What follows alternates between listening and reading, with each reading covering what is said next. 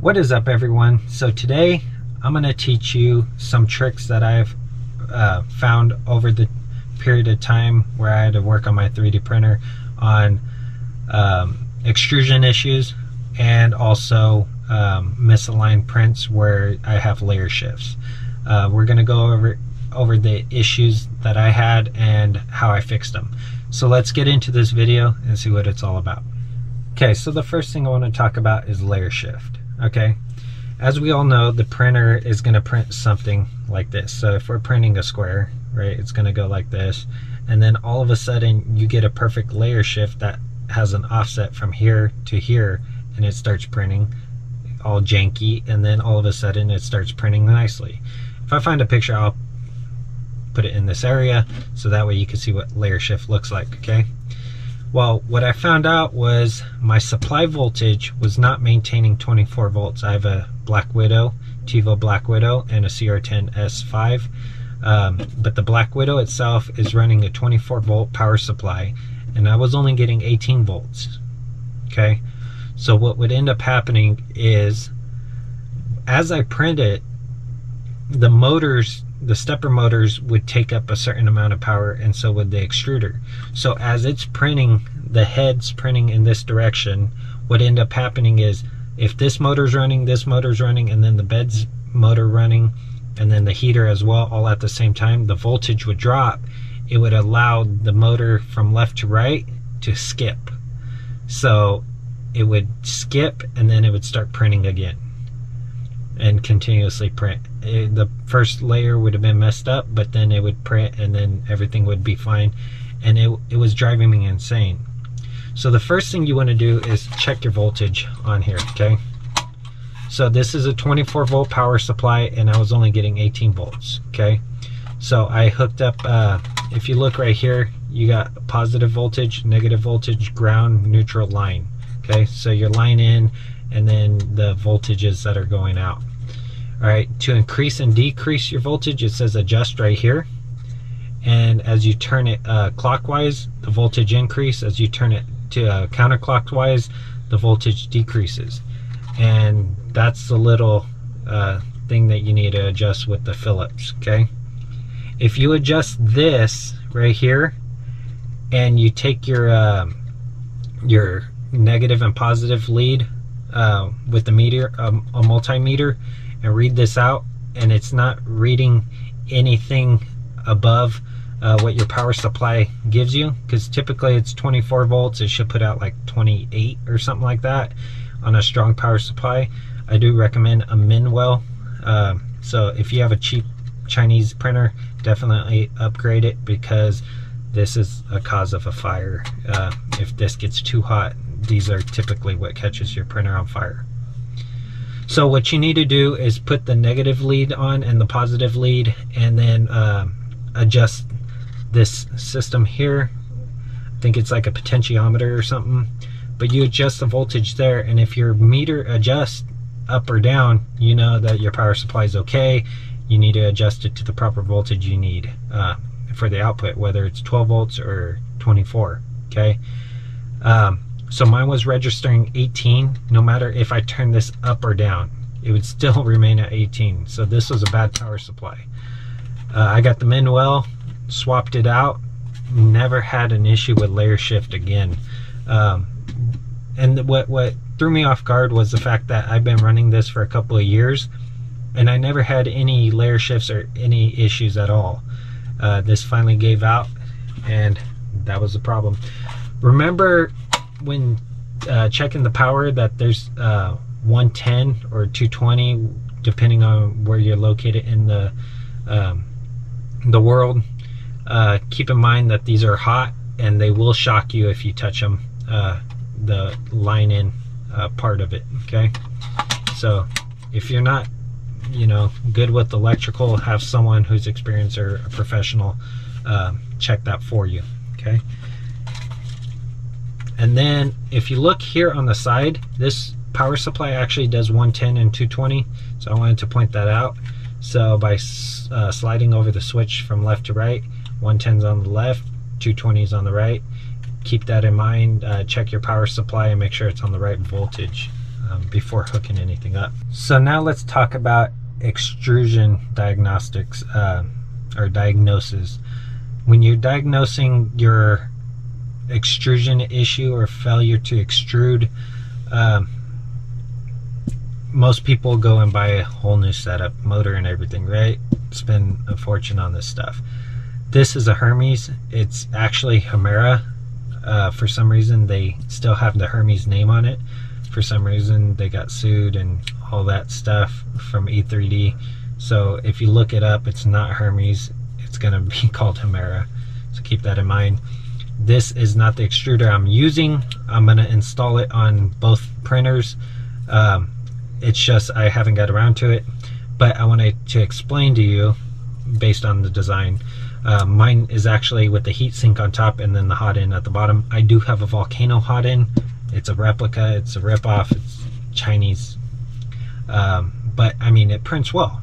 Okay, so that being said, once you buy a Volcano, it comes with your heat sink or heat break, and then your heat break here, and then you have your long Volcano nozzle, okay, and then your heat sinks up here. Okay, the issue is when I first got it, what would end up happening is on my drive screw, okay, the adjustment here, I had this torqued down a lot, okay, thinking it's going to grip.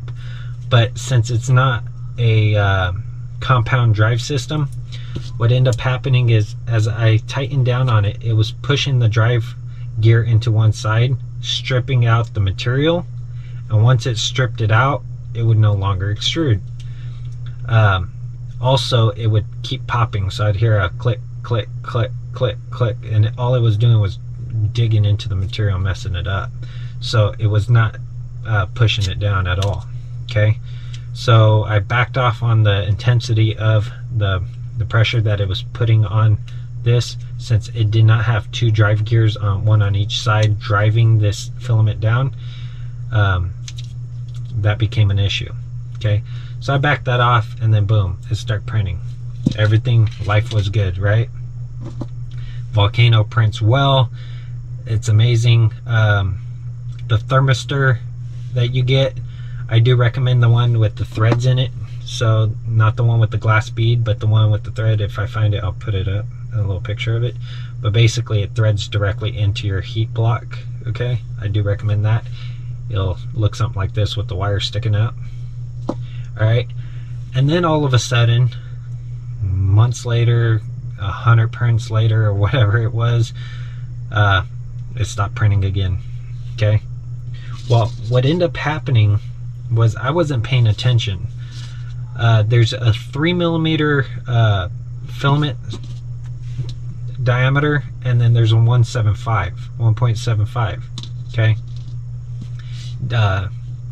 and what happened is when you buy your Volcano heat block, it came with the 3 and the 1.75 nozzles, as you could see here. Let me see if you can see this on camera good, but the diameters are big on the 3, and then the 1.75 smaller. I didn't know that. I wasn't paying attention to the hole. All I was curious about was the diameter of the extruded part of it. So these are the 0.8 nozzles. This one's actually a 0.4. I just picked it up randomly, but I print with the 0.8 because the larger printers, I print larger things. Okay, so what ended up happening is, no, it didn't plug up, but when I print, I like to use, you know, your stainless steel little thread insert here, and I like not the stainless steel, all stainless, but I like the ones that have your Teflon coated stuff, what the PTFE or whatever it's called, this stuff inserted into it, right? This is all fine and dandy because when you're printing, it's coating the inside of this, okay? And what ends up happening is it gunks this up, and then once it gunks it up, it kind of keeps your filament from extruding nicely. So your extrusion starts pushing back, and then it starts hogging out back here. This heats up and then it starts leaching into here and making this all gunky. So what I like to do is I like to use the ones with this insert in there. Okay, so this one's messed up, and I'll show you why it messed up. So I like to use this just so that way it's a barrier and it keeps my filament cool until it reaches this, okay, and the heat block. Alright, because I don't need it plugging up here. This ain't doing me no good.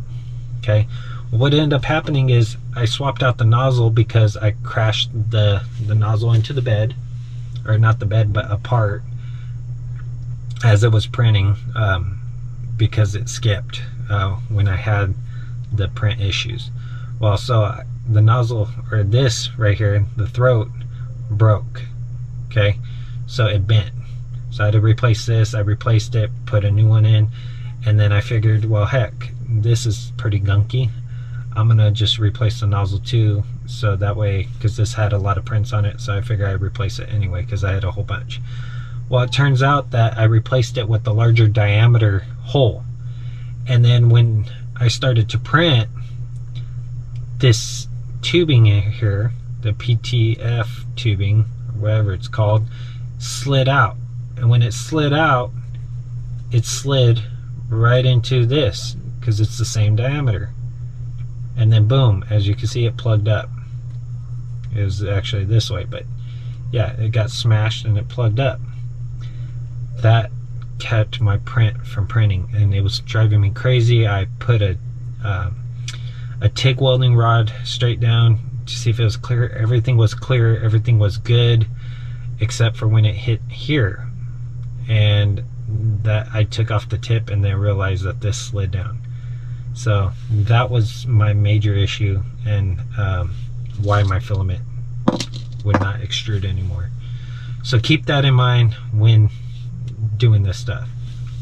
I don't recommend the Bowden setup. I do recommend direct drive only, and if you have the money, I do recommend this setup only in theory, because you're having two drive gears push this filament down instead of one, which could potentially just grip on one side and then hog it out eventually if there's any backlash.